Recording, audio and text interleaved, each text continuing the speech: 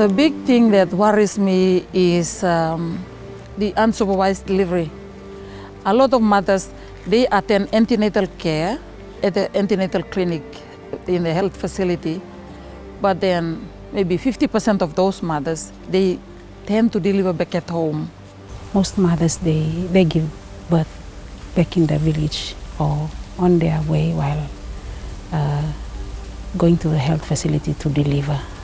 Delaying in making decisions and delaying in receiving the care.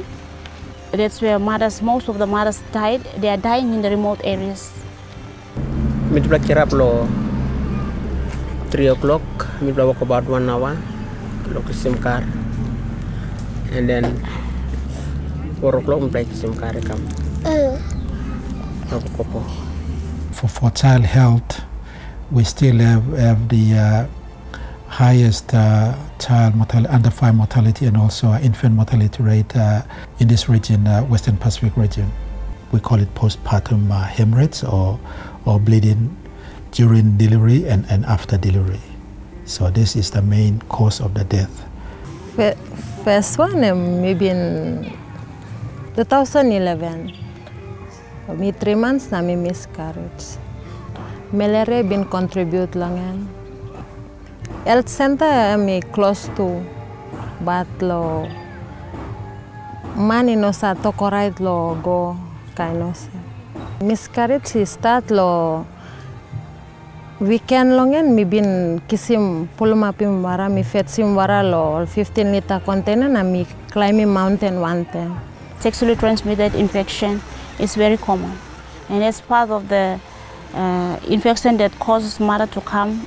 I think we are misdiagnosing sometimes because we don't actually have the microscope or we don't have the lab technician here to help us to diagnose. So when they arrive at the hospital, there should be and always a doctor there and a midwife to attend to them. Currently we don't have more midwives, we have less midwives.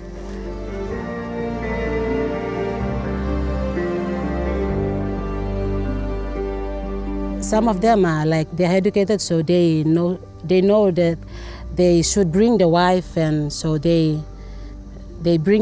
follow them to the clinic. Some are not educated. That's why they left their wives behind, and the wives themselves go to the clinic. The husband does not take an active part in the pregnancy period that the wife is going through.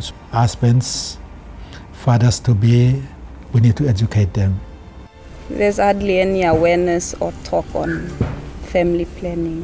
When I witnessed her in labor, it's like the thought of family planning came. Like I don't want to put her through a lot of pain. We'll really have to save more mothers and more newborn babies to get alive by encouraging them to come to the clinic. Papua New Guinea has one of the highest rates of maternal and newborn mortality in the world. Each year, 1,500 women die as a direct result of either pregnancy or childbirth, and 5,000 babies don't make it through their first month of life.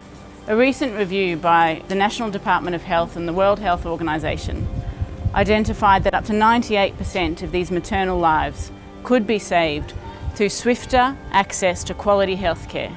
The Burnet Institute, together with government, the Institute of Medical Research and the University of Papua New Guinea, are working to conduct research that not only will identify the reason behind these deaths, but will also work to strengthen the health services that provide care.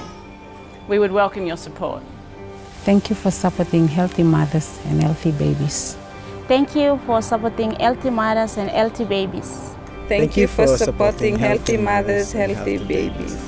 Thank you for supporting healthy mothers, healthy babies.